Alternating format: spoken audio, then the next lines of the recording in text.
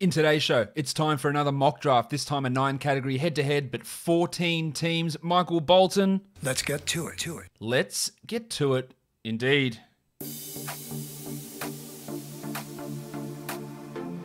You are Locked On Fantasy Basketball, your daily fantasy basketball podcast, part of the Locked On Podcast Network.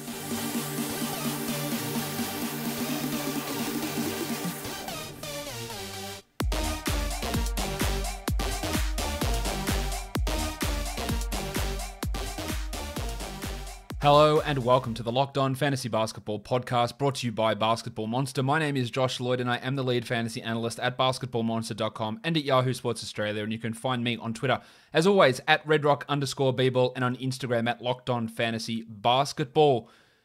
Mock draft time. We've done points leagues, we've done roto, we've done 12-team head-to-head, we've done an auction head-to-head. So we're going a little bit deeper on this one. 14 teams, 9-category head-to-head league. I'm going to be picking at number 6. So I'm excited to get into it. So a little bit deeper, a change of strategy a little bit because bigger gaps between your picks and your scarcity changes somewhat. So more premiums can be put on categories like points and assists. Punting strategy becomes a little bit more viable as well in a 14-team format. So that's what we're going to be looking at today. So going a little bit deeper, and your definition of flyers and sleepers has to change as well because you're looking at deeper options. And instead of picking guys at 110 in a 12-team league is like a flyer type guy. In a 14-team league, they're almost a key part of your team. So more stability with those guys is better than the upside pick at that spot. So that does change that calculus somewhat. Just a quick reminder, or not reminder, an announcement. This is pre-recorded because I'm going away for a couple of days at the end of the week and just trying to get some shows banked in. So you guys get tons of content, but I'm just going to have a couple of days off because we're finally allowed to travel.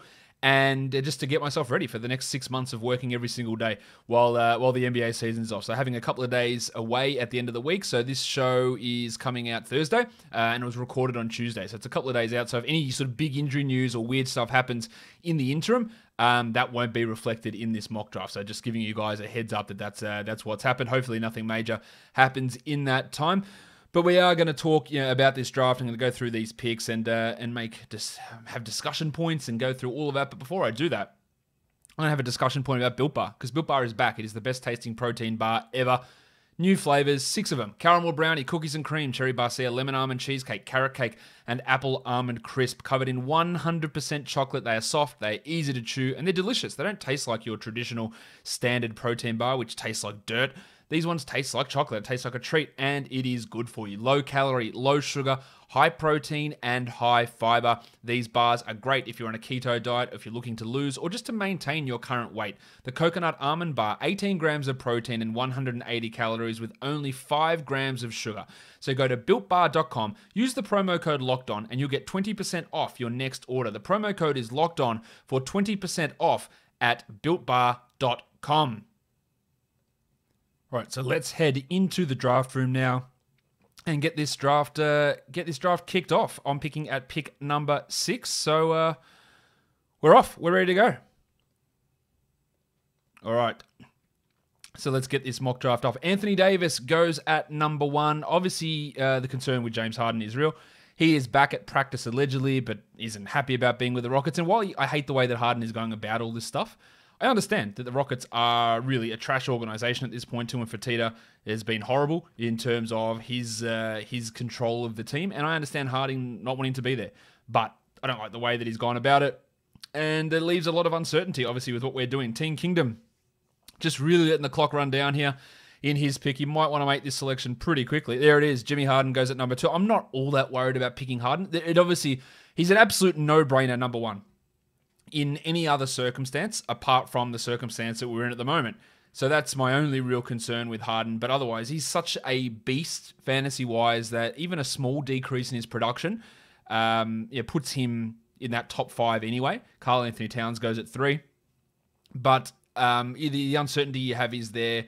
Will he maybe sit games? Will they limit what he does? Will he completely half-ass everything? I don't really think that's the problem. But that's obviously something that we have to take into consideration.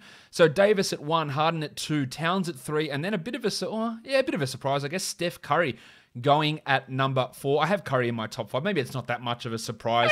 And then Yanni Antetokounmpo goes. I'm going to turn that stupid friggin' horn off. Yanni Antetokounmpo goes at number 5, so that leaves me at number 6. So the top 5 went as I expected the top 5 to go.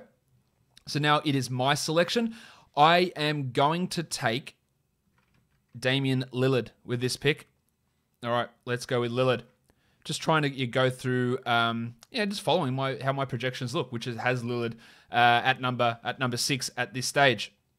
So I'm okay with getting him there, obviously. I did debate Luka Doncic. You could also debate Nikola Jokic, I think, at that spot. They're probably the discussions there. I don't think you want to take Kawhi Leonard at that area, but on a per-game basis, he's right in that mix. So after Lillard, I take Lillard at 6. Richie Beno there at 2 for 222. 2 for 222. He takes Luka Doncic at number 7. And then I think we should see Jokic and Trae Young go as the next 2 picks. And that to me is a pretty standard number 9. And then things get weird at the next pick. So number 8 is Trae Young, meaning Jokic falls all the way to number 9, which for Juggernaut I think is pretty good value to get him ahead of Trae Young. I would have picked Jokic ahead of him. So, yeah, I think, Jokic goes at 9. So there it is. The top 9 is off now. Is it Tatum? Is it Booker? Is it LeBron? Is it Kawhi? There's a lot. I think it's probably going to be Tatum, would be my guess. And that's probably the direction I would go. But there is a lot of question marks at this pick number 10. And it is, in fact, the fun guy. I'm a fun guy. Tatum goes at 11. Yeah, Kawhi is going to beat that number on a per-game basis, but it's just back-to-backs. That's the problem you're going to have. But I think there's just going to be so many guys that sit out. Joel Embiid goes at number 12. Really strong pick there, but there's worries around him. We should be getting into the Booker LeBron area now to finish off this draft. But there's real concerns about all of these guys. So an interesting first round so far. I think, LeBron... Are we looking at KD in this range now after his performance in that first preseason game? I thought he looked pretty good, but the same concerns with Kawhi, the same concerns with even Embiid. I'm actually, you know what? I'm a lot higher than Kyrie Irving now than I was before. I'm not that worried about him. I know the injury is there, but I'm not worried about him sitting back-to-backs, to be honest. Devin Booker goes at 13, and then at 14, D. Dunn, 98. Has a decision to make. Is it LeBron? It probably should be with Booker going. Kyrie, Durant, they're all in the mix for me here. Does someone reach for Bam Adebayo at number 14? I guess that's a possibility. And my next pick's not to number 23. And I am not sure what I want to do there. Does Beal fall to me? Probably doesn't. Do I look at Bam, Nurkic, Westbrook perhaps? But he's going to sit back-to-backs too, which again is not a surprise at all with Russ.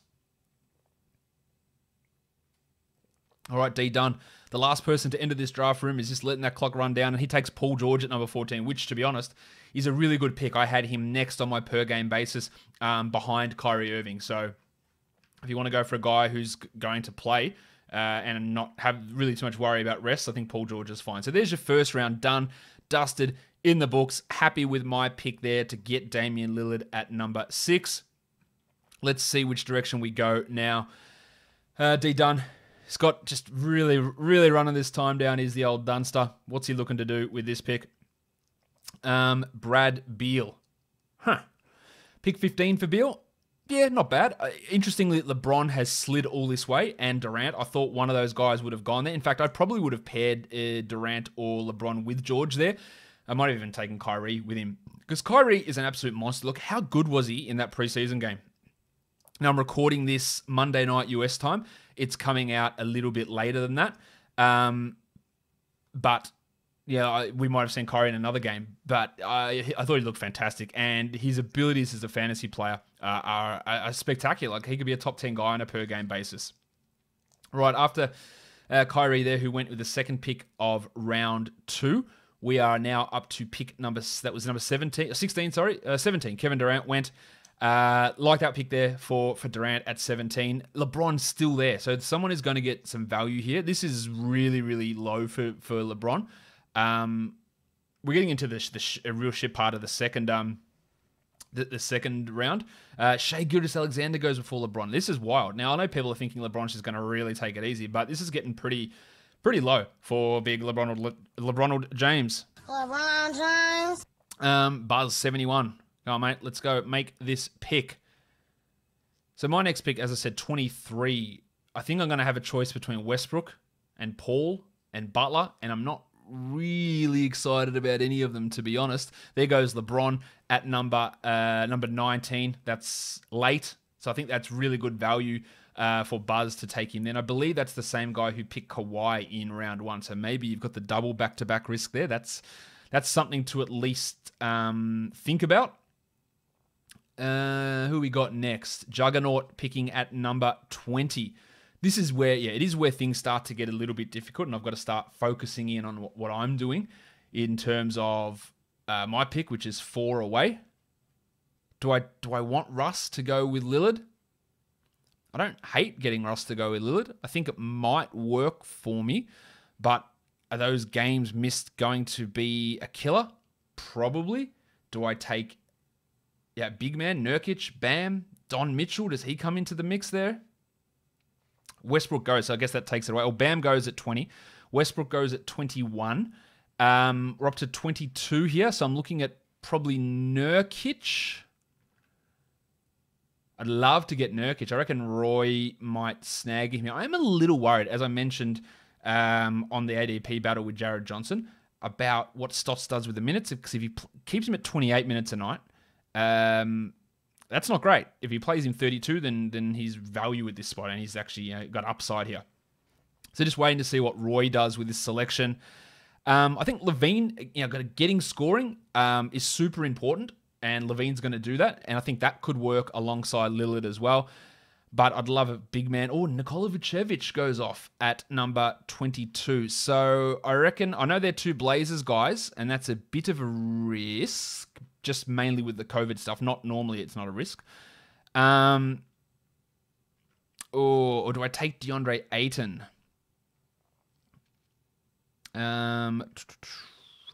Nah, you know what? I've been big on Nurkic. Let's take the big fella, Yusuf Nurkic. All right, so we've got all Blazers here at the moment.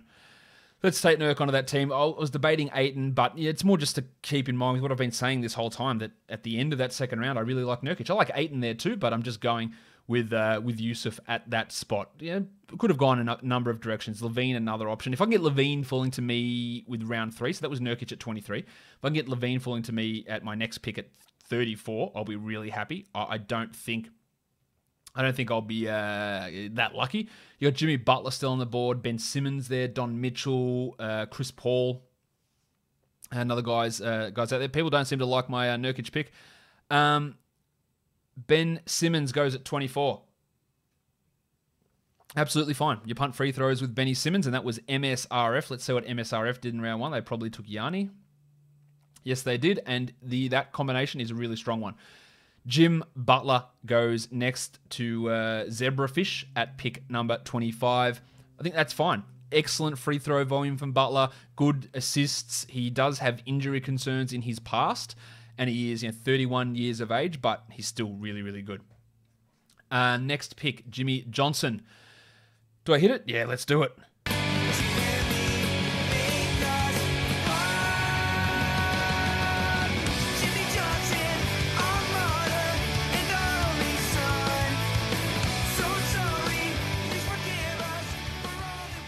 All right, so Jimmy's still making his pick while I played his theme song. Interestingly, that DeAndre Ayton has fallen this far to number 2. Well, there he goes at number... Oh, actually, it was an auto pick, so I'm going to undo it because I don't want the auto picks to go. So I want people to actually make their selections. So, Jimmy, make your pick. I'll just type that in.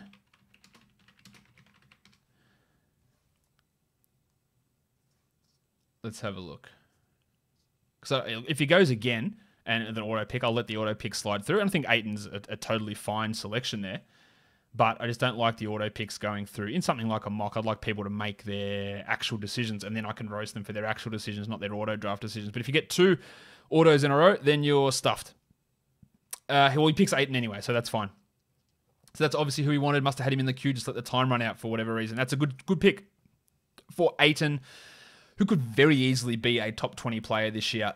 Could he be a 20 and 12 guy? I think that's a possibility for him as well. So we're up to pick number 27 now. Levine, Drummond, these guys have got to be in the discussion here. Chris Paul's probably in the third round. Sorry, that's what I'm trying to say.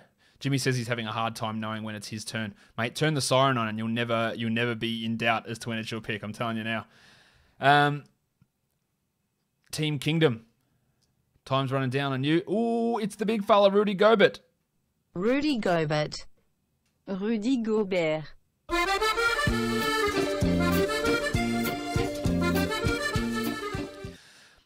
So Gobert goes at 27, and then Chris Paul goes at 28, and that is the end of round 2. So some strong picks there. Harden with Paul.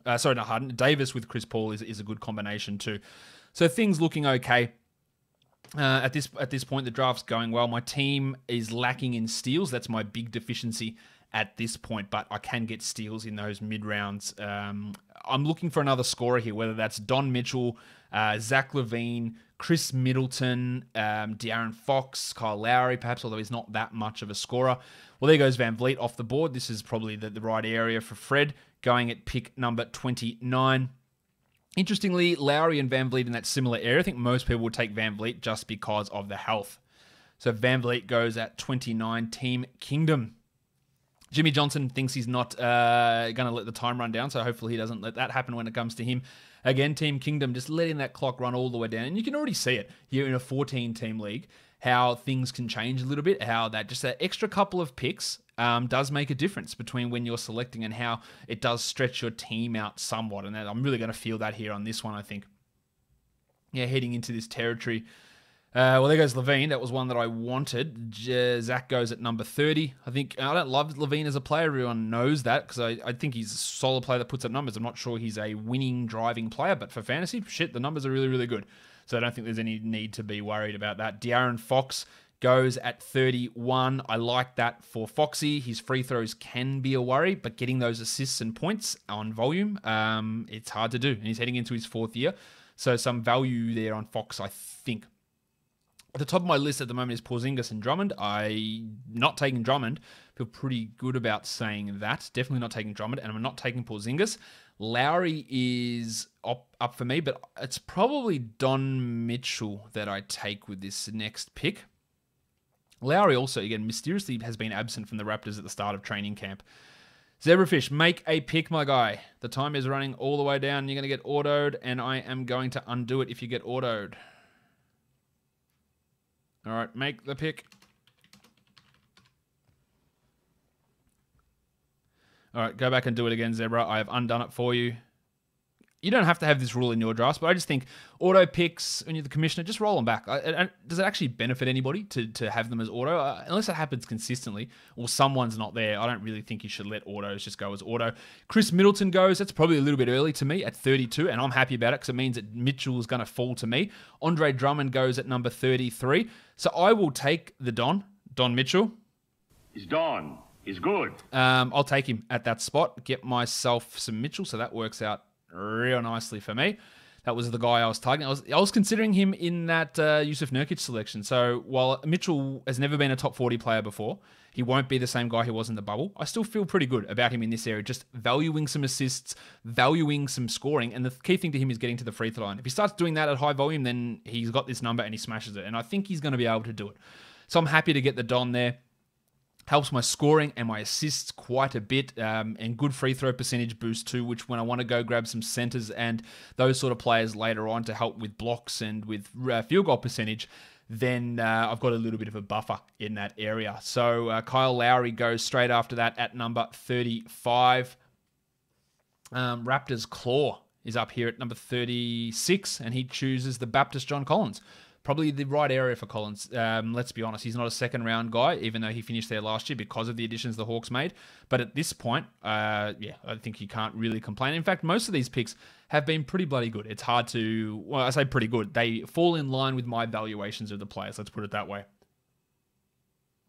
Juggernaut is up here at number 37. This draft's going to go a while. We've got 196 picks in this one. So it's going to be a bit longer than usual, but that's fine. If you guys can bang these picks out, we'll be real happy with it. And the later rounds are going to get super interesting. The headmaster, Jamal Murray, he goes off at number 37. And then we're up to, who is next? Buzz at number 38. At the top of the list on Fantrax there, you can see Brandon Ingram, Pascal Siakam, and Domantas Sabonis. And as I'm recording this, Sabonis is absolutely going off against the Cavs in their preseason game from Monday, absolutely dominating those guys. And Isaac Okoro actually playing pretty well there for the Cavs. I might look at him later in this draft. Ja Morant goes at 38. A little bit early for Morant, but I think he's going to be really in this area. So I think it's a really solid pick. It might be 10 spots too high, but even then, not really. Pascal Siakam goes at 39. Siakam obviously was a disappointment last year for where some people were drafting him in top 20, and then he really shit the bed in the bubble. But he'll be better from the bubble there. Oh, Christian Wood, the crucifix. He goes at 40, and then Ace Vipino takes LaMarcus Aldridge at 41. I've seen Aldridge go at like 34. I took him in a draft at 34, all the way up to 70 in mock drafts. His range is absolutely wild. And he's a good value player, LaMarcus. He's blocking shots at a high rate. He's taking shit tons of threes. He's efficient. There's a lot of interesting stuff. And there's a comment here by Depressed Blazer fan in the chat saying categorical scarcity becomes even more pronounced in deeper leagues. And that is 100% true, because it's not like you can just go find those assist guys deeper in drafts, because they just don't exist. So getting that scoring, getting those assists, it is way more amplified. And you're going to see it when I do the 20-team mock later this week. I don't know if it's tomorrow or 2 days' time, I think it is. And you'll see just how wild shit gets in that one as the value of the top-end guys really gets exaggerated. D'Angelo Russell goes at 42. You're seeing just an absolute run on point guards here. The next sort of point guard we're looking at on this list is DeJounte Murray and Marcus Smart, Drew Holiday. So we've knocked a lot of point guards off the board, and assists are getting hard to find at this point in the draft. D. Dunn, he just takes it carefully with his picks. Miles Turner. That is early for Miles Turner at number 43. I think Turner is going to be better than last year. He's going to bang some threes. It's probably 10 spots too early, but in Dunny's defense, he's picking on the turn. So he's not picking again for another 28 picks, and he's never going to get Turner. And if you wanted the three-point shooting, shot blocking, free throw percentage boost, and with KP, Kristaps Porzingis, and Jaren Jackson hurt, two guys who could fill that role, then Turner's really that only guy that sort of fits into that area. Gordon Hayward goes at number 44. Yep, absolutely love that one. I think Marcus Smart and Brandon Ingram. Ingram needs to go in the queue because he needs to be coming off here, as does Sabonis. Robert Covington going at 45. I'm not in on that. I know Covington's been a consistent sort of top 50 player, but I worry about the Portland mix and how that affects his defensive numbers. Michael Porter, he goes next as well. That's an interesting pick at 46, and then Sabonis at 47. Porter may be a little bit early there, but I think the Sabonis one is bang on. Do I take... What do I want to do with my pick here? Do I take... I think Ingram is going to be who I want with my next selection, if he will fall to me. Marcus Smart also is there for me because I'd love to get his assists and steals. Jaylen Brown... Probably not going with Jaylen, or do I look at Drew Holiday as another guy for me to squeeze out there? I might throw Drew into the mix. Oops, did Drew just go? No, Drew just went at number 48, so I won't be taking him. Raptors Claw up at number 48 as his selection. Let's see. Yeah, I think we're getting close to Porzingis range. He's probably going to be next round, would be my guess. DeMar DeRozan goes at 49. Yeah, it's around the right spot. Nothing too much there. DeRozan has really changed his game lately, with assists really coming into it a lot more for DeMar. And that gives him a lot more value than, say, just the empty scoring. He doesn't hit any threes, of course, but great free throw percentage, solid field goals, and those really nice assist numbers. Richie Beno, Roy is up next at pick number 50, and then it'll be up to me. So I'm going to get one of Ingram or Smart here. I do want Ingram, but Smart will have to do if that's how it ends up going. I can see Jaylen going off the board here. Yeah, I can see Jaylen being the pick, or Drew. Oh no, Drew's gone, hasn't he? Brook Lopez. Well, that was definitely a surprise, to be sure, but a welcome one. All right, let's just take Ingram there. Now, Ingram struggled with Zion last year, but at 51, yeah, that's a good one for me. I'll take Brandon Ingram at that spot. Helps me fill up my power forward position as well. MSRF ready to go for his pick. That was Ingram going at 51, and then MSRF, of course, takes Marcus Smart at 52. He was never going to get back around to me, and that was a debate for me. I'm considering DeJounte with my next pick. Also, Malcolm Brogdon is going to be a guy that is in discussions for me. I need to start looking at what I'm doing in terms of what my punting situation is. Maybe it's maybe blocks, or it's probably field goal percentage, actually. So let's see if we can get some block guys in, and maybe that's where we start going with a Porzingis type of a player. Boogie Cousins will be a late round option for me as well. And because I've built my free throws up so far, and my team free throws sitting at 85%, even a Hassan Whiteside could work for me. I'm also amazed at how many people don't know what that sound drop is. People quote it to me all the time, and they say things like the white. No, it's the worst. And it is from Parks and Rec. It's your mate, John Ralphio. The worst, Hassan Whiteside, because he sucks. Jaylen Brown going at 53. Zion Williamson going at 54. Team Kingdom with the second last pick of round 4, number 55. He is on the clock. It's tough, man. 14-team leagues are tough. You got to make that difference happen in the middle rounds. We're 52 picks in. Who's going to take that risk on those two injured players, Porzingis and Jaren Jackson? That is the question. I just want to go back. I want to see where Kyrie ended up getting drafted. I feel like I missed him. Oh no, he went right up to Bradley Beal, which is a strong pick, I thought. Jonas Valanciunas goes at number 55. Just, I love JV. 30 minutes is going to be tough for him to get, but he is absolutely rock solid in these mid-rounds. And then Christian James McCollum goes at number 56. I just think it's too early for McCollum. Look, the scoring's nice, and getting that scoring in there is important, so I think that's a good reason. And then Parth Suthar takes Tony Warren Jr. Too early for TJ. He's at 57. He has got the plantar fasciitis. I'm almost sure he's going to miss the start of the season. Even on a per game basis, I think it's a little bit too early for Tony. That's too high for me. Don't. It's probably the one pick, or that and the CJ one, which, sorry, Path, you made both of them. 2 picks I probably didn't like the most. All right. Malcolm Brogdon, that's annoying because I was going to take him, so he's gone at 58. What are we looking at here? Get some steals in. Is it DeJounte? Eric Bledsoe? Boog Cousins, too early for him. Johnny Wall. John Wall. He's looked great. No Harden, of course. No Christian Wood. He's going to sit back to back, so that gives me a level of pause for Johnny. But it is super interesting, isn't it, to see if he is an option around that area, has he just got picked? No, DeJounte Murray just went at number 59, so you're seeing point guards come off quite a bit here. Maximum Derek White is an option for me too. Maximum Derek.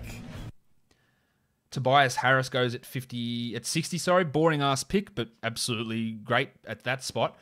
We're getting into Porzingis territory, and do I want to roll the dice? I don't know that I do, but it's round 5. My other guys are healthy. I think on a total basis, he's at about the right spot here. Derek White just goes at 61, so he's out of my grasp. Do I take KP here, get myself some blocks? Yeah, you know what? Let's just bite the bullet. Because I think it's more just highlighting this is probably the right area for KP. Because on a per game basis, you're looking at a top 25, top 20 guy. So thinking to grab him here. It's just, and I'm not going to grab any other injured guys after that, but this is I think the right spot for me to go with Kristaps Porzingis. I think it's the first time I've drafted him this season, which is I normally love Porzingis.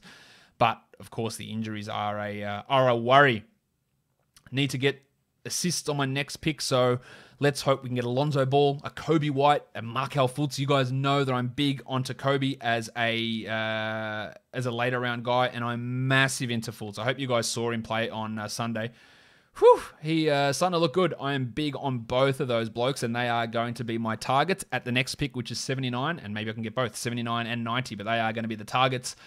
Coming up for me, Triple J, after Porzingis, it was Draymond Green at 63, and then Triple J, Jaren Jackson Jr. goes at number 64. We are a long way away from my selection, still another 15 picks away. So I got to hope that those guys can come through, but Eric Bledsoe's there, Johnny Wall, Nerlens Noel. This is probably getting close to the Nerlens Noel range. Bud Hield, Hassan Whiteside, the Jedi, OG Anunoby. But what about scarves? OG. Stop OG. You better stop OG. That gives me a chance to play this one as well, because Hassan Whiteside did just go off the board. Let's give it one more go. 65. The world. Oh, Buddy Hield goes at 66, and that prick depressed Blazer fan, Hayden, I believe your name is, taking Kobe White. What an asshole pick that is at 67. White has looked atrocious on defense, but he's scoring, he's getting assists. It's looking all right. He's looking pretty good, and you can get value on Kobe. His ADP is like 90 on some sites. He is going to be in this area to me. But maybe it's, you know what? I'd love John Wall, but with Porzingis, I don't think that I want to pair him. Is Eric Bledsoe going to fall to me? All right, that's possible. Lonzo, the Padawan Colin Sexton. A few options. Eric Bledsoe goes there at whatever that was. 69. Yep, 69 for Eric Bledsoe. Giggity. I think there's real value in that, to be honest. I think Bledsoe can be a better player than pick 69.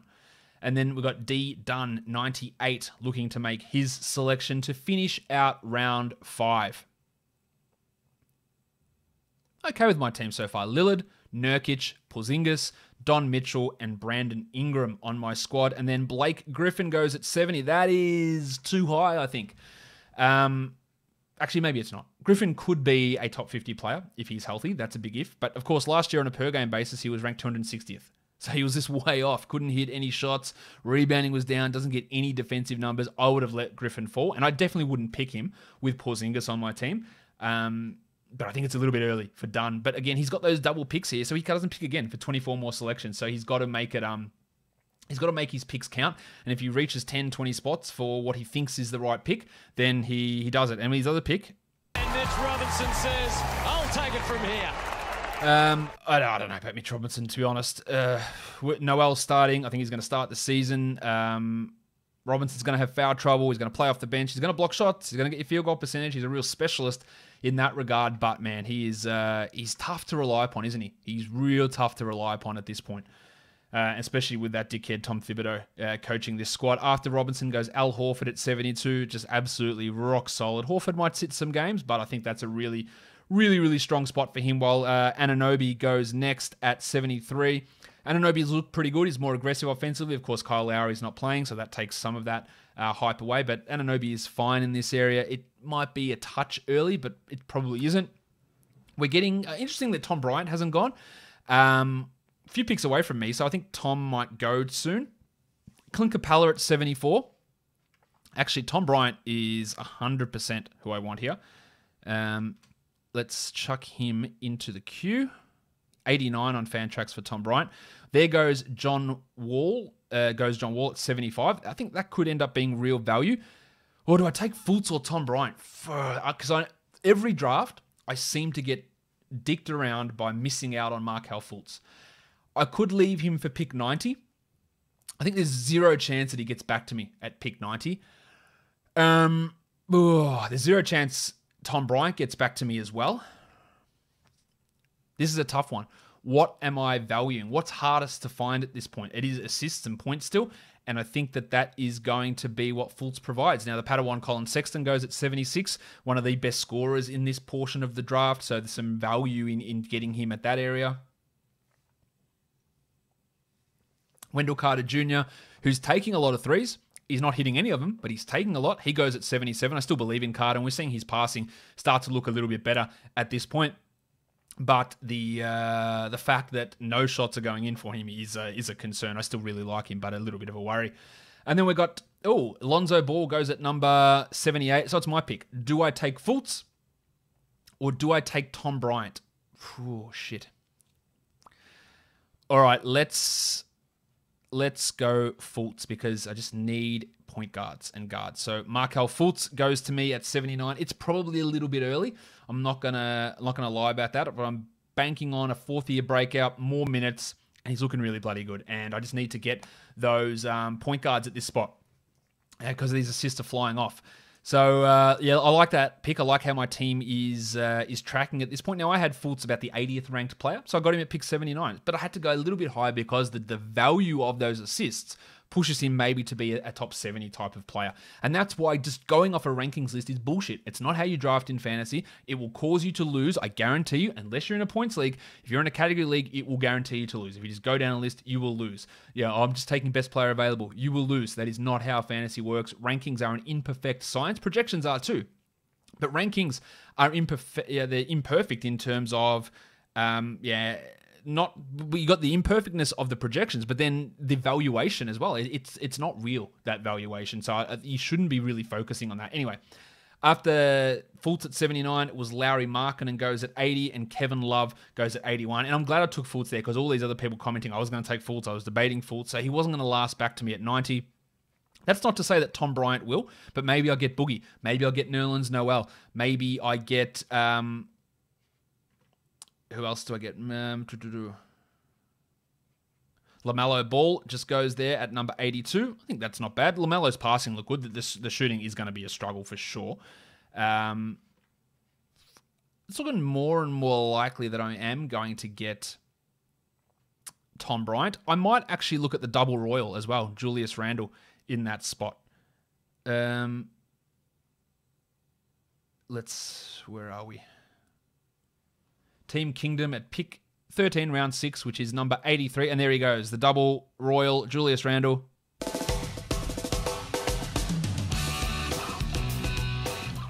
Randle, he's frustrating to watch. He's not the future of that team, but Thibodeau's going to play him. And he's going to put up some numbers. I don't really have too much worry about that. Path Suthar. Your double picks here to end round 6 at number 84 and 85. Jimmy Johnson wants to know if I think the LaMelo Ball pick at 82 is early. It probably is a little bit early, but I don't think it's outrageous. Steven Adams goes at 84. That's the right spot for Steve as well. So strong pick there from you, Path, after me not liking your last couple. Good one there for Steve. But Jimmy Johnson puts up a good point here regarding, you asshole. DeMarcus Cousins goes at 85. That's who I was looking at. But my man, the tank Tom Bryant is still around. I think can we slide him through? Just slide him all the way through. That would be nice if we could do that. I like that Cousins pick at 85. Is anyone going to take Taylor Horton-Tucker in this draft? I think that's a big question. How good was he on Sunday? Jesus, those numbers, man. But just finding the minutes for him in that rotation is real tough. And maybe I'll talk about him a little bit later if someone talks about it, if someone picks him. But he's an interesting guy to talk about. We are 5 picks away from me as DeMarcus Cousins goes there just to annoy me. No, the tank. 86 for Tom Bryant. Bastard. All right, so we're 4 away. So let's look what we're going to do. Is it Nerlens Noel? It probably is. Actually, or is it Victor Oladipo? Oh, shit. Do I trust Oladipo? No. But I'm picking at pick 90. Is it an option? Of course it is. Whew, boy. Someone else take that Oladipo decision out of my hands, please. McCall Bridges? Alfred Payton? I want Payton because he's the starting point guard and he's bad, but he's... Nerlens Noel. Okay, let's undo that pick because it got auto-drafted. And yeah, I'm not letting people auto-draft, guys. I don't know if that's who he wanted. But Jimmy, stop letting that timer run down.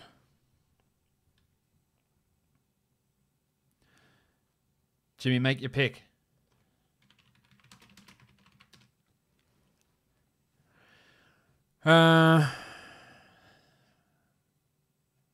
Jimmy, 87. McCall Bridges at 87. Yep, absolutely fine. Now, what do I do here? 3 away. Oladipo, Payton, and Noel. I reckon I can slide Payton through... Or can I to 107? I probably can slide him through to 107. I definitely won't slide Noel through. So that is my target here. It's just, is it Oladipo just too good to pass up? I really worry about what he's going to produce. But he's too good, isn't he? Ooh, I don't know. At pick 90, I used to love Oladipo. I'm just soured on him so much. But how do you let him go at 90? And that's the tough one. Brandon Clark. I love Brandon Clark. I loved him as a rookie. I thought it was absolute stupidity that he fell that far in a draft. The wiki Chris Boucher goes at 89. Oh, Jesus. Now the pressure's on. We'll talk about Clark in a minute. Oh, what do? I think it's got to be Noel. As much as I don't like passing on Oladipo there, it's got to be Noel. Oh, okay. So back to this, Clark. Loved him. I thought he should have been a top 10 pick in that draft. Had him number 4 on my Dynasty rookie ranks. I think he's getting overdrafted this year. I'm just worried about how the minutes are going to play out. His field goal percentage is strong, but is he going to take this big step forward? I don't know. I just feel like he's getting overvalued in a lot of different places. Richie Beno up next. 2 for 2. Roy at pick number 91. Where's Oladipo's got to go here. Mike Conley. Oh, man, he is another name in that mix as well. I'll throw him into the queue. He's a good option for me here when I get back to my pick at 107. Oh, there goes Oladipo. All right, 91. Okay. So my team, Lillard, Mitchell, Fultz, Ingram, Noel, Porzingis, and Nurkic. Got some nice blocks going there. Porzingis is the key to this team. If he's healthy, I win it. I think pretty comfortably if he can be healthy after he comes back. I don't want to go. Maybe I'm going a little bit early on saying I win it, but I think he is the real key here. Juggernaut or Killian Hayes. 92 for Killian. Someone said that I'm punting points. I am absolutely not punting points, but thank you for that announcement of my strategy, which I'm not. Killian Hayes, yeah, Hayes is getting the minutes. He's getting the shots. He's absolutely looking rushed, although less so in game 2. And that's going to always be the problem with rookie point guards. I don't think anyone denies that. The big ragu, Dante DiVincenzo at number 93. I like Dante. It might be a bit early. Bojan Bogdanovic goes next at 94. Even though I have DiVincenzo ranked pretty high, again, it's an imperfection in the ranking system. It's all really down to his steals. And if they regress, then he drops 30 spots. So that's why I'm not keen on picking him there. Darius Bazley, of course. Of course, Darius Bazley's going at number 95. Everyone knows how much I've talked this bloke up. And then Norm Powell at 96, which you saw me have that debate with Jared Johnson about Norm Powell a couple of days ago. But I think this is fine. Not at pick 70 where Jared was looking at him, but Powell here. Joshie Richardson goes at 97. Not massively keen on that. But the more guys that come off the board so that Alfred Payton can slide down to me, or Mike Conley, one of those two, I'll be happy. Joshie Richardson at 97. He could have a bit of a bounce back. I'm not really feeling that. And I'll tell you who else is on my list. Aaron Gordon, who I've been pretty impressed with in limited minutes so far in the preseason. I'm not normally a huge Aaron Gordon guy, but this is absolutely a good area for him. Devontae Graham goes at 98, then at 99, Tyler Hero. Everyone has a hero. True. 0 people shouldn't have a hero. Yeah, I think that's okay for Hero. I'm not a little bit worried about Hero, so I probably would have let him slide somewhat from there. We're at number 100. Now this gets into the area where you're looking more at, you'd normally be looking at flyers, but now we're looking more into more solid players. The Italian cock goes at 100. Hands off my cock! Danilo Gallinari, that is. He goes at pick number 100. And now we're up to 101, and we are getting closer to my selection. Kemba Walker still on the board. Of course, he's going to miss the beginning of this season, but could be a real steal at this point. And I don't know if I can risk it with KP, but it's... shit, Alec Burks goes at 101. That is early for Alec Burks. Whoa. And then Kemba Walker at 102. Good value. A good value on Kemba at that spot. Mike Conley, PJ Washington, Aaron Gordon, all these guys around there. Whew, that's early for Burksy, I think. Buzz at 103 takes Ravishing Rick Rubio. On it.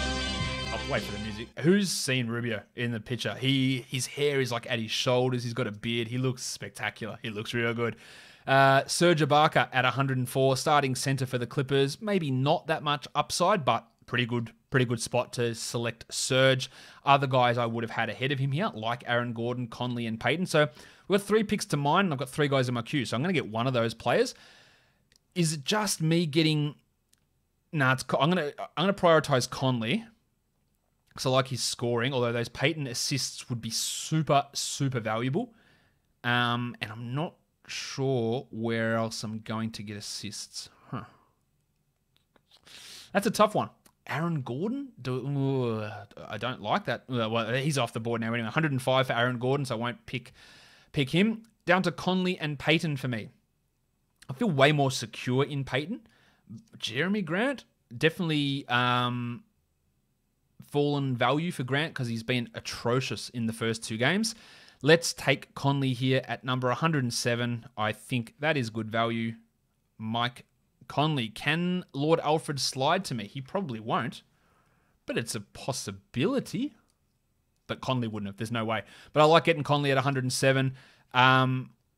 It's not crazy to say that Mike Conley could be a top 50 player. And this is how you win leagues. It might not work, but I'm getting him outside the top 100. Even like the Victor Oladipo pick and the Aaron Gordon pick. Like these guys could be top 50 if things go right, but maybe not Gordon as much. But that upside is really there. Otto Porter goes at number 108. Fine. He's also been a top 50 player plenty of times in the past. Just a bit worried about how the Bulls are going to use him with his injuries and them being shithouse and the drafting of Patrick Williams and how they decide to play Thad Young as well. I'm not super... I like it at this area. In a 12-team league more so because we're more in flyer territory because this is only our 8th pick that we're making. So these are guys that are more solid parts of your rotation. I'm going to throw Paul... Oh, let's undo that one because it was an auto pick to Montrezl Harrell. Let's throw Paul Washington Jr. into the list, into the queue. All right. Evan Fournier was who Zebrafish wanted, and he was auto-drafted Montrezl Harrell. We're getting to a stage where Harrell is a good pick here. Andy Wiggins at the top of the board. James Weissman at number 84 here on Fantrax. Richaun Holmes goes at 110. I think Holmes is a better player than Hassan Whiteside. I'll think that. You all know that I think that. That's what I'm trying to say. So Holmes is a good pick at this point. Really could be a top 50 guy again. And you compare that to, say, Fournier, which is a solid pick here. You're getting solid value is fine, but Holmes has got probably floor value here and upside to get better. So that's why I like that one. But the Fournier pick it's really strong. Kingdom, you bastard. There goes Alfred Payton at 111 off. Now, that's going to make getting that extra point guard really tough. I've got to consider Schroeder as a guy. I spelt that wrong for some reason, so we'll put Schroeder onto the list. The Iron Shoulder at Goran Dragic goes at 112. Schroeder's got to start coming into it for me. Yeah. Marvin Bagley? I don't want to do... I don't want to do that, but Marvin Bagley just went at 113, so that takes that decision away from me.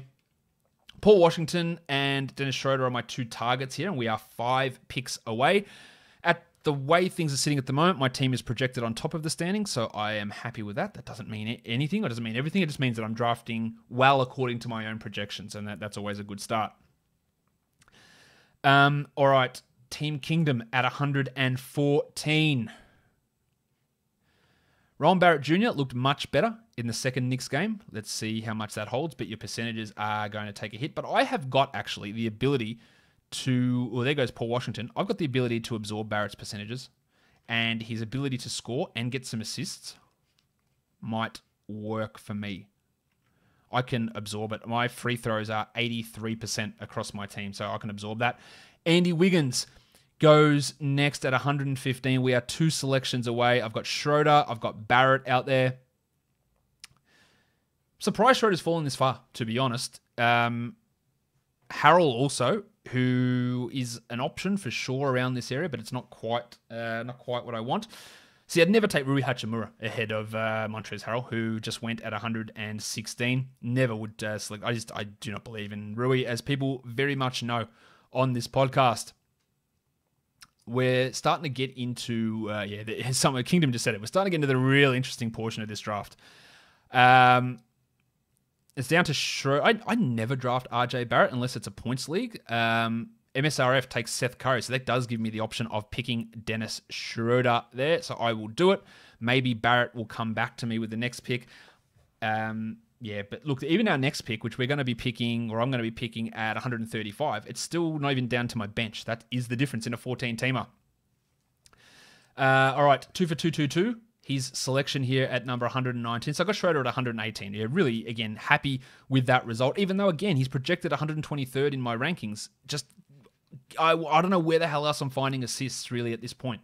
It's really tough to do, unless it's Spencer Dinwiddie or Facu Campazzo. It's really tough to get these assist numbers. They're not abundant in this area. Another guy I'm going to be looking at to stash or to put on my bench, Plumlee is an option for me. Barton, although I'm worried about his knee. Okoro. Who's the other guy whose name I just completely forgot? Davis Bertans. Derek Jones Jr. That's the guy I was trying to get at. There goes Blunty, James Wiseman. Crowder goes at 119. Wiseman goes at 120. Now, Wiseman's going to be ready to practice, and it looks like he might actually get a preseason game in recovering from COVID. I don't know how much they're going to play him straight off. That is the concern. But eventually he should push into high 20s minutes and be able to be a top 100 guy. So there's a real value in there, getting him at 120. Davis Bertans goes at 122. Did I miss someone? Yeah, Terrence Ross went at 121, Bertans at 122, and Jarrett Allen at 123. I am super worried about the Nets and Jarrett Allen. I think they're going to play DeAndre Jordan. They're going to start. There's Allen. They're going to play Jeff Green at center, and they're going to play Kevin Durant at center. I really worry that they're not even going to play Allen 20 minutes. It's asinine, but I worry that's what they're going to do. If he played 30 minutes a night, he's a top 50 guy. And if he gets traded and he plays 30, it's going to be a smash play, but there's risk in it. Vanilla Tice goes at 124, and then Tyrese Halliburton goes with the second last pick of round 9, who I think Halliburton's look pretty good, but at 125, it feels a little bit early. We've got Derrick Rose still on the board. Bogdan Bogdanovic is still there. That's what the hell's Bogdan Bogdanovic still doing there? Throw him into the queue. Throw Spencer into the queue as well. Lou Williams into the queue. Yep. Farton Will Barton into the queue. Just stacking some queue guys up here. Do I want Barrett? That is the interesting one, just to get a little bit of a scoring boost. But I'm not sure. I think Barrett will be my target, and I reckon I'll get him. After Halliburton goes Carmelo Anthony, horrible pick. Sorry, D-Dunn, horrible. I just don't understand it. He's going to play off the bench 20 minutes a night. He wasn't even that good last year in a larger role. Sorry, mate. Sorry to shit on you. Eric Gordon at 127. Yeah, maybe if Harden goes, but Gordon is pretty one-dimensional. But 127, I think it's okay. I'm not a big fan of it though. Just hate that Carmelo Anthony pick. Just absolutely despise it. Sorry to you, done. All right. So interestingly, after that round, my projected finish drops down to like 5th. After being first after the last round. It must not have liked projections. Didn't like my Dennis Schroeder pick. Aaron Baines goes at 128. He is the starting center for the Raptors. Very good value there for a Svino. I don't know how you're pronouncing that name. Montrezl Harrell still available. It's getting to the stage where you just really got to take him. But his best category is field goal percentage, and I'm not really competitive in that area anyway. And he's not going to make me competitive there. So it's a waste for me. Someone says, is it too early? No, not at all. Let's just throw that comment in the chat. Bogdan Bogdanovic goes at 129. That is late for Bogdan. That is some really strong value. I think Derrick Rose is also a late. He's still on the board. Do I go for Mason Plumlee? Big Mace. Will Barton, I am super worried about Barton's knee. I just don't understand what this injury is. He's been hurt since March, basically, and hasn't played. The Spur, Dunk Robinson, goes at 131. I've seen people taking him in the top 100, which I think is ridiculous. But at this spot, it's fine to get some threes onto your team. I'm going to take Rowan Barrett with my next pick. I'm 2 away. I don't think that people are going to pick him here. But I think that he will work. Well, I know he's going to get big minutes. I know he's going to get usage. Delon Wright just goes. I'm super worried about Delon Wright, by the way. I hate how he looks at the moment. I'm not liking it at all. I'm still okay with him as a fly pick, but I'm hating what's going on there. Yeah, Duncan Robinson's fine at this spot at 131. D-line goes at 132. 133 is your next pick.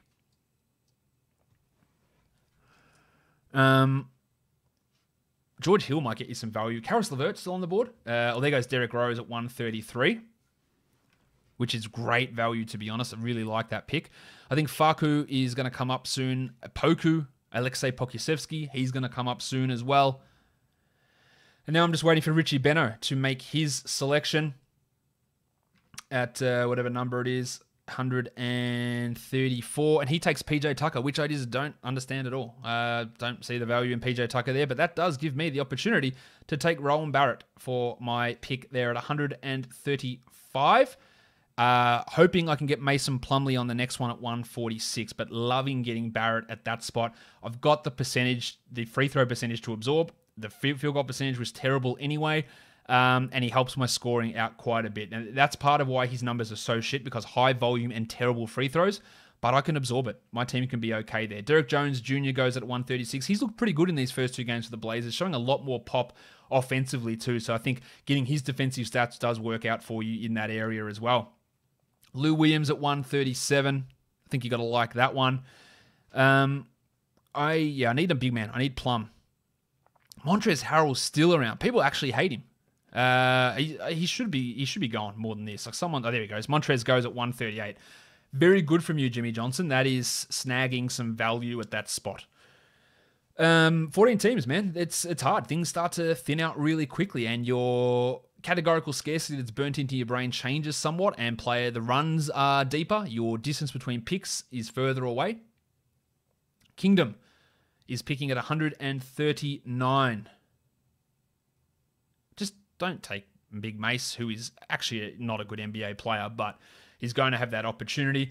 Smokin' Joe Harris goes at 139, and then we have Parth Suthar, who is picking to finish off round 10, and then we're into the bench.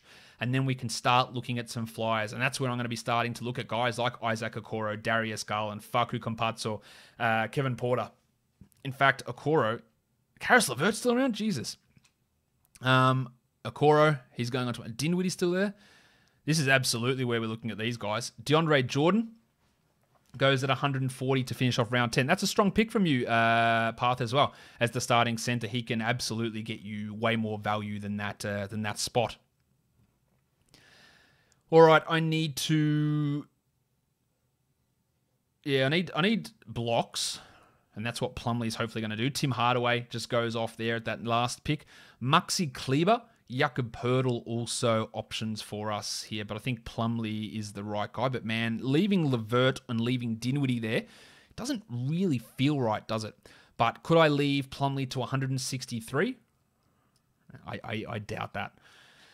Hopefully one of these blokes, Kingdom, Jimmy, Zebra, or MSRF, can take Dinwiddie and LeVert, and I don't have to worry about it. And then I'll try and get Okoro at 163, who's looking really good, albeit on teams where, or these Cavs teams who are limiting minutes to guys like Love and Colin Sexton didn't play as well. There goes, actually, let's undo that because it was an auto pick. As I said, there goes Karis LeVert, but let's undo that one. Someone asking, how do you search? Just literally up the top there, it says player search. You can go find that. And that was Kingdom, who's struggling. He must be trying to scroll down that list to find out who he wants. So he's got another 45 seconds on the clock now before he searches. Oh, you bastard. I shouldn't have undone that pick. Mason Plumlee goes at 142. What a bastard move that is. Oh, man. How did Jimmy Johnson, this is for you. How did you... Oh, no, there goes Facu as well. You know what, Jimmy? Facu. Just decimating me these last two picks. 144. I'm going to throw Darius Garland onto my... he's looking a little bit better, Garland. The numbers haven't really been there. He's looking a little bit better, though. So I'll throw him onto there. But Karis LeVert and Spencer Dinwiddie's still there. I can't let them get this far down, can I? Surely not. I've got to take Karis at this spot. If it gets to me, of course. Facu, Jesus. Mate, I am talking Facu up way too much. And to be honest, I'd like him here in a 12-team league, but at pick 11, maybe it's a little bit early. And that's the difference between a 12 or a 14-team league, is that a spot where you'd normally take someone as a flyer in a 12-team league, it might be a bit early in a 14. So I think that's how I feel there. So Joe Ingles goes at 144, Anthony Edwards at 145. All right, what are we doing here? Am I taking Spencer? Yeah, how do I let him fall this far? Or do I take Karras? Let's take Spencer. Couldn't let those two guys just flop around for that long in the draft queue. I think there's just value in them, and if there's trades go down or injuries happen or whatever, I think you just got to take that flyer. Roy is up at 147. Hoping I can get Levert slide through or Garland slide through to my next pick. Otherwise, Isaac Okoro's there. But you're getting Dinwiddie for some scoring and for some assists. Yeah, he has horrible defensive numbers and horrible field goal percentage. That Plumlee pick, man, that was one that I wanted. So I'm not happy about that. Muxie Kleber goes there. What other big men can I look at? It's getting a bit rough with the big men stuff. Ivica Zubats, Marc Gasol. Surprised Denny Avdia hasn't come off the board yet. Well, there goes Jakob Poeltl to Raptors Claw, who I love, but I'm just not sure how those minutes are going to play out. Juggernaut, picking at 149, and Danny Green goes. As low upside as you can get, but that's okay for pick 11. You just got to make sure you're getting some upsides with the last couple. And there goes Karras at 150. Really, really good pick to get Karras Levert there at that area. Paul Millsap still around. Dylan Brooks goes. That's fine. You can have Dylan Brooks. I think that probably hurts you more than it helps you. He goes at 151. My projections are liking Isaac Okoro at the moment. Now, why is that? I think it's some of his defensive stats. Yeah, that's probably why. Cameron Johnson at 152. Johnson was really good in the bubble, but Jay Crowder is going to have an impact on what Johnson can do this year. So I think that limits some of his upside, but there's no problem with him there. I think it probably is a little bit too early. What about the pencil? Harrison Barnes. Barnesy. Is he going to go at any point? I see him up the top of my list here, or close to the top. It's definitely getting into Barnes territory. And he's definitely a 14-team league guy, rather than a 12-teamer. Who is wasting the time here as Spino? Jeff Teague. My name is Jeff. Might be worthwhile for the start of the season while Kemba's out, for sure. Probably would have let that slide another round or two. D. Dunn. Can you redeem yourself from the Carmelo Anthony for fiasco? Of course, it's only me that thinks it's a fiasco, but yeah. Malik Beasley still around. Larry Nance still around. I think it's definitely getting into Nance territory here. Larry Nance is a really good player. D. Dunn's dropped out. So if he's dropped out, he's not getting unautoed. If he's not online, because he's not online. So he just gets autoed if that's the case. Because I'm not waiting for him to come back. All right, D. Dunn, you're out. You are getting autoed. That's fine. Terry Rozier gets autoed for D. Dunn, and then we'll waste this other timer on his pick in case he just comes back, and then he'll go on to auto draft after this. So Terry Rozier, again, at this point, who knows how they're going to run that rotation with Graham and Ball and Rozier. But Rozier's worth a fly here as your 11th pick, and then coming back into your 12th selection. Let's see what he's probably going to end up with. Obi Toppin, which is not a good one. I don't want to hear any more about Obi-Wan. Hello there. Let's run this clock all the way down. All right, who's got it? All right, he's going on auto after this one. He has dropped out. Thank you for appearing and then disappearing. Obi Toppin, that's going to really kill your team, D. Dunn, after that Carmelo Anthony fiasco. I said, can you redeem yourself? And the answer is clearly no. All right. As Pino, we've got 3 picks left each. 157 is this next selection.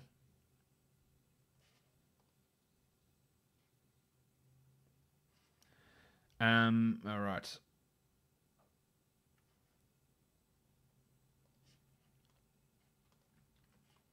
Alexei Pokusevsky. All right, Kevin Porter goes at 156. Pokusevsky goes at 157. Miles Bridges goes at 158. Love the upside pick there on all of those guys. Malik Beasley at 159. Some real interesting upside picks happening at this point in the draft. Isaac Okoro is still around. I see who I'm going to... Oh, is it him or Garland that I take?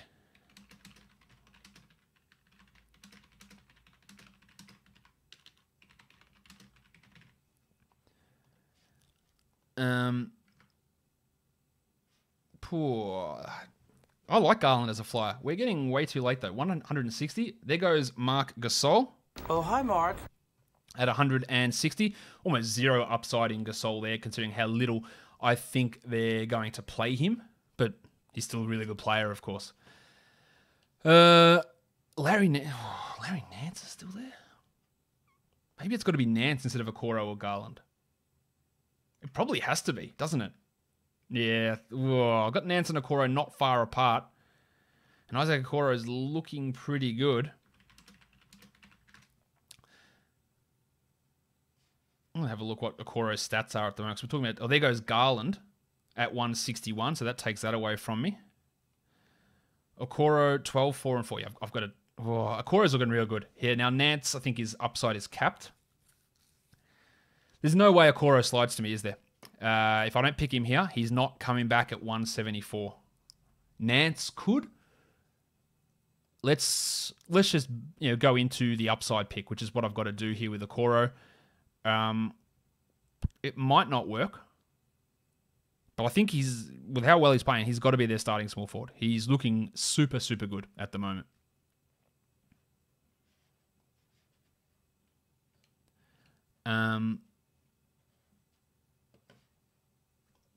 All right. Well, that takes the decision out of my hands because Larry Nance goes at 162. As I said, back-to-back Cavs. Roy, let's go with triple Cavs. There it is, Isaac Okoro. 3 in a row for the Cavs. That's 163 for Okoro. Again, it's an upside pick. He's on my bench. Lou Dort goes the next one. I'm going to use this so I can take a drink of water. Bort? Oh, come on, Bort? Mommy, buy me a license plate. No, come along, Bort. Are you talking to me? No, my son is also named Bort. Yeah, Dort goes there. I think that's some value for Dort. Back to the Okoro one. I didn't love his translations coming out of college, but if he's going to get minutes, and a lot of rookies aren't, and I think he's going to get pretty big minutes early on, and he looks better in the NBA than he looked in college, Okoro. I think it could be value. He could be a top 120 guy. He could be a top 100 guy, maybe. Pretty excited to see how that goes. Nemanja Bjelica, that is lowest upside pick I think you could imagine at 165, but he can still produce at that level, but I'm not loving that one from you, Zebrafish. If it's a Zubat, that's a good pick from you, Jimmy Johnson, at 166. Yeah, there's not many big men around at this point, and there's really not many upside big men at all. Interestingly, D'Anthony Melton starting for the Grizzlies today. Again, I don't know the results of that game because I'm recording before it finishes. Gary Trent's going to come into the mix, but there are not many big men here at all. You know who I'm going to throw in this queue just to keep with the guys I've been hyping up? Keldon Johnson. I've got to put him. I can't spell. I've got to stick him on the queue because I want him with one of my last 2 picks. Paul Millsap still there. Now, that's not upside, but what's his name is? Okoro is. So does taking Paul Millsap probably help what I need for some defensive stats? Yes. Yes, I think it does. Justin Holiday, another... Oh, there goes Millsap at 168. Well, that ruins that dream. That would have been a nice one for me. Jordy Clarkson's still there. Jesus. I need steals. Who... Oh, is it Justin Holiday? Jesus, that is... Oh, that's rough as shit. Or is it the wave pool? Let's throw D'Anthony in there. He's going to get me steals. They're starting him today, as I said. Oh, Harrison Barnes. Barnesy. Kuzma goes at 169. Is Kuzma better than Taylor Horton-Tucker? I think the answer to that is no, but he's probably going to play over him. But I wouldn't be... I don't think... If Frank Vogel said, Kuzma, you're out of the rotation so Horton-Tucker can play, I don't think it's the wrong decision because it means that... Well, Kuzma doesn't have to play the 3, and Horton-Tucker's better than him. Will it happen? No, because for some reason, Kuzma's the most fetishized player in the entire NBA. Especially by Lakers people. But yeah, that's an interesting one for Kuzma and Horton-Tucker. Cam Reddish goes at 170. That's a pretty strong pick from you, Kingdom. What am I going to do with my pick? I want some steals. I think it's going to... Oh, Gary Harris is there. Josh Okogie. Nice, Gary! Okogie has been starting for this team, the Timberwolves. Paddy Beverly goes at 171. Zebrafish, he's getting ready to go. I'm just going to make sure that the auto picking is set for, done. So when it gets back to his pick. Patrick Beverley at 171. I think that's upside as well for Beverley because he can be much better than he showed last season. Just give him some more minutes and he'll be fine.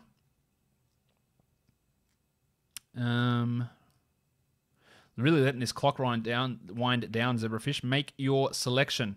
So ideally with my last two, I want Melton and Johnson and giving me an upside bench of Okoro, Dinwiddie, Melton and Johnson. And I think that is upside because I could see at least three of those guys potentially having top 100 seasons. I don't predict it, but I can see how they do it. And the one that I probably can't see is Melton getting there. Dwight Powell at 173. Yep, no worries at all. It's Big Josh Lloyd's pick. Jordan Clarkson goes at 172, sorry. Then Dwight Powell at 173. Let's take the wave pool to get some steals back onto this squad. And I just think he's a better player than Dylan Brooks. So Melton at 174. Happy with getting him at that area. Just to boost those steals up. Now, if you look at my projected rankings, like my last guys, Okoro, Melton, Dinwiddie, Barrett, they're ranked 138th, 174th, 176th, and 189th respectively. But that's just, it's not the full,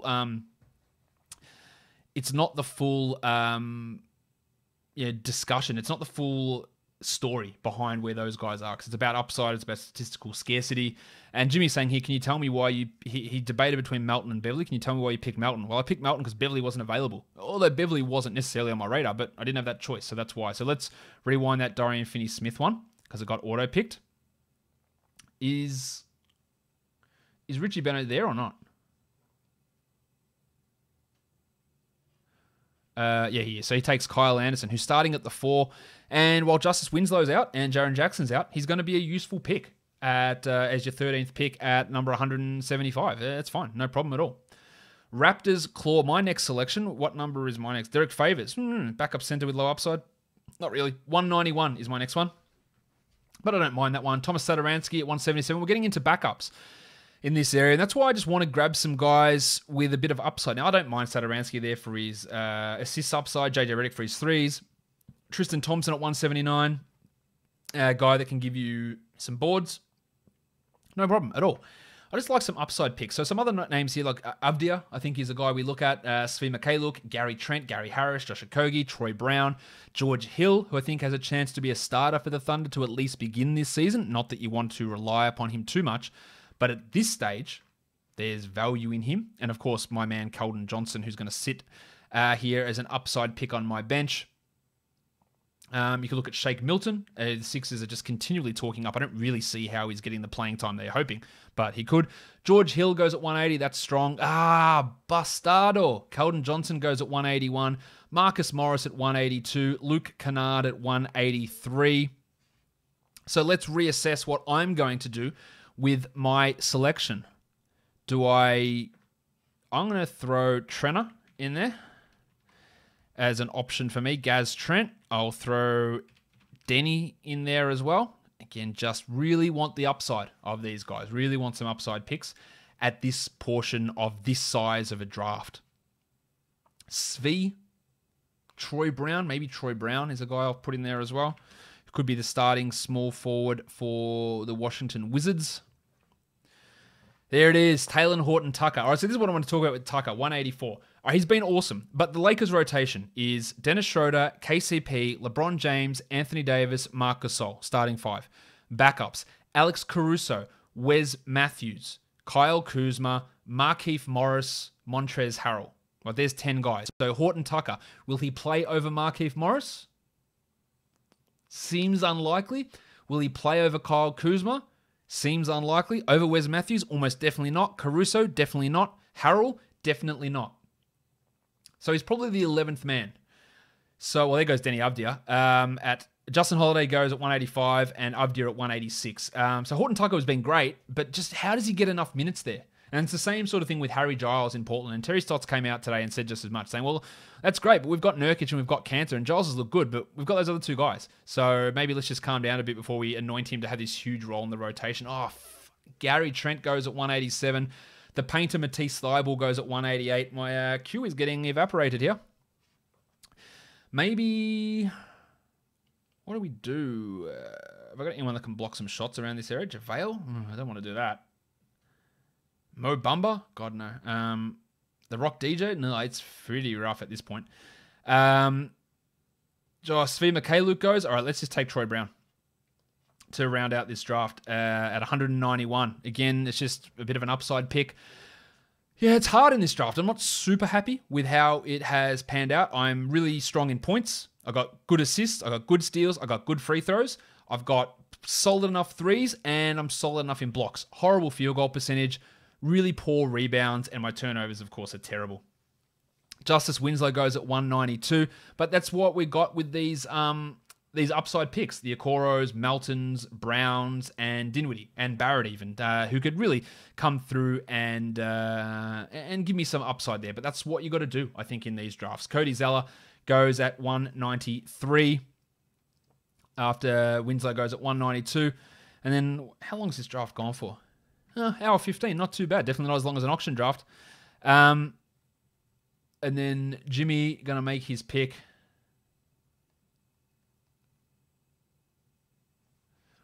Eventually, some point.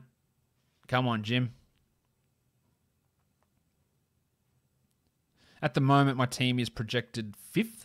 But that's before I go and make the adjustments based on how much the bench gets used and replacement players and all that sort of stuff. Dan Gafford goes at number 194. Juancho Hernan-Gomez at 195.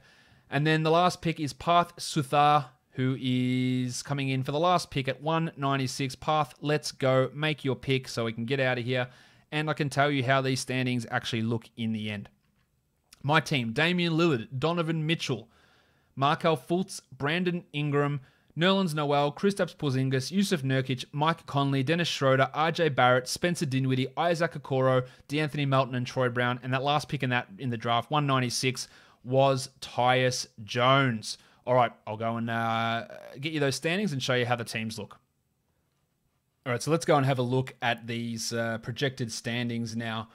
And as you can see, now because it is a deeper league, or I took replacement players to help for guys that injured. Because it's a deeper league, I think the percentage used for your bench players is going to be lower. And that's mainly because of the more streaming or more upside nature of a bench in a deeper league. So you're going to be cycling through those bench guys a lot more than you would in, say, a 10-team league. And more in a 12, I'd probably do it as 75%. In a 10, I'd probably do it as 90%. And then the deeper you get, the smaller I'd use that percentage bench player to do. I've got a bit of work to do in this one. Like my team, it was looking strong at one point, and then it fell off towards the end because of those upside picks. Because taking Schroeder, who maybe wasn't the greatest pick at that point, taking the Okoros and the Dinwiddies, who didn't rank out that high, but there is upside in them, came out 5th there behind Ferris, then Kingdom, Zebrafish, Parth Suthar, me, MSRF, Jimmy Johnson, 2 for 222, Raptors Claw, Buzz, Depressed Blazer Fan, Juggernaut, Aspino, and then, this is why you don't auto draft, or why you don't just draft off a rankings list, D Dunn comes in last. That'll do it for me today, guys. Subscribe, Apple Podcasts, Google Podcasts, Stitcher, Spotify, YouTube. Give it a comment below, 5 stars on Apple Podcasts, all that stuff, guys. We are done here. Thank you so much for listening, everyone. See ya.